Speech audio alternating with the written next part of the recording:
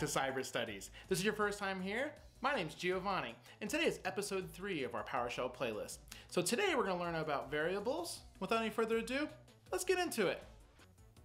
All right, folks, so as mentioned in the video, today we're going to get into some variables. Now, variables are really cool. It takes a lot of heavy lifting and scripting, coding, programming, and makes light work. So what is a variable, right? Variables are basically a unit of memory that you can store things on your environment. Now, I like to think of it as like a bucket, right? You have like your stereotypical steel tin bucket, and you put your broom, your dustpan, whatever inside of it.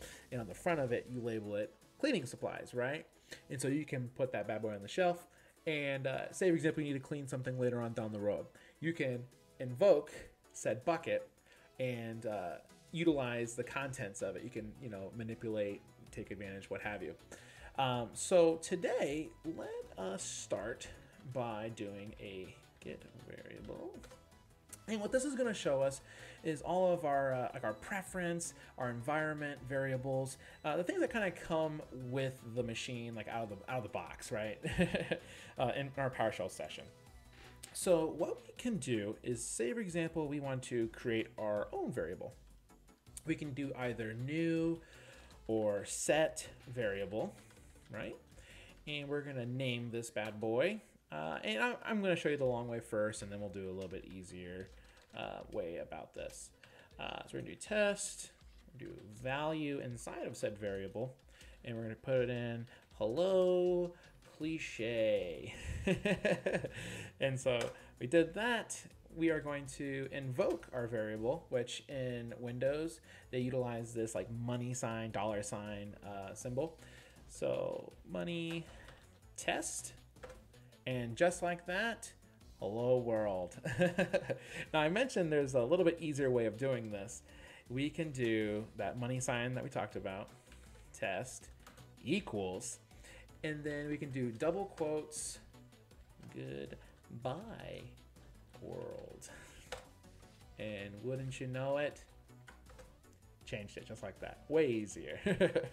Now, you may have noticed when I did my double quotes, our words here turned blue. And that's because in PowerShell, we have now added a string. There it is, that's the word, string to our variable. Now, with variables, you don't have to do strings. You can do numbers, what have you. You can do new commandlets. You can do a lot of really cool stuff with this, which brings me to a beautiful segue. So we're gonna do test, and we're going to do that number that we talked about, those integers or whatever. Well, when we did our little quotes, you'll notice that if we try to manipulate our variable by saying, hey, that plus 2, we should get 12, right? Well, in this case, we're actually going to get 102. And that's because it's treating the initial 10 as characters. If you look at up here at the top, goodbye, space, world, everything in here is treated as a character or a value. That space even is literal. It will save a spot for the space. So if we wanted to do some of the integers that we talked about, we just do 10, no quotes or anything, and then plus 2, we will now get 12. Now, I also mentioned earlier that you can store commandlets in here. This is where variables get really cool. You can utilize, say for example, you're doing reoccurring scripting. You want to include things like write host to the user, and then you want to have like a particular thing afterwards. Instead of typing it out every single time, you can nest it into a variable and invoke it whenever you need. So we are going to create a date time variable, and we're going to set that to equal get let's do date. Yeah, that looks good. And so now whenever we invoke that date time, we now have this date and time. It's kind of late over here. So another thing I kind of want to bring up, and it's kind of real quick, when it comes to variables, you can have spaces and special characters and that kind of stuff.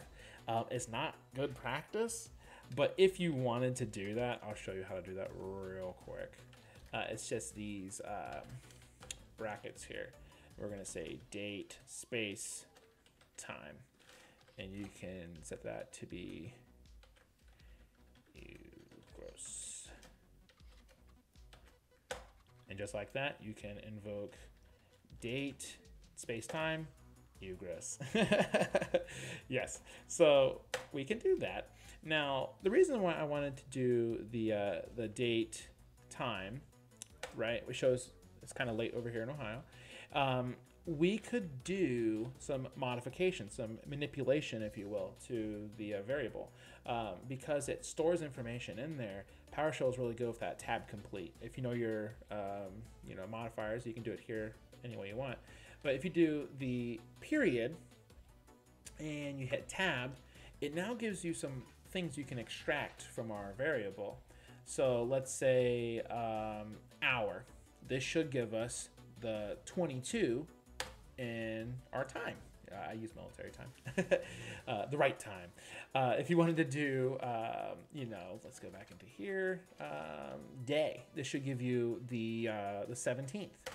So where this is really helpful and useful is, say for example, you wanted to create a variable with this, and you want to extract the date or the time, and you want to say, hey, if it's greater than this number, then do this, or if it's less than this number, do that. So some ways you can kind of go about modifying your workflow, right? Now, another thing you can do, and I really haven't found many uses for this, but it is possible to do so I'll just mention it, is you can do multiple variables at the same time. And you can do it as simple as like, hey, you want all three of these to equal 100, right? And then anytime you invoked your variables, they would all equal that integer that you set, right? Now, that's kind of cool, I guess. Another use case is you can do